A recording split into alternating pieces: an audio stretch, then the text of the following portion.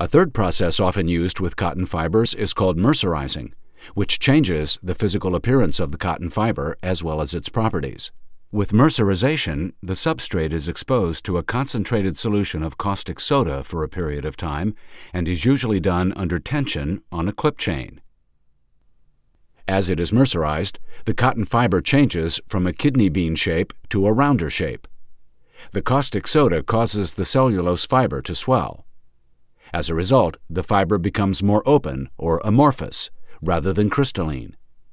This enables the fiber to take up more dye, which makes mercerization useful when you have issues with color fastness or you have a large amount of immature fiber.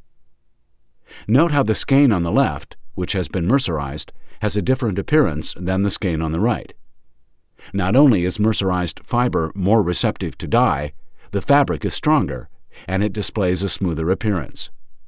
Because the shape of the fiber has changed, the fabric reflects light more readily, and if mercerized under tension, the fabric has more luster.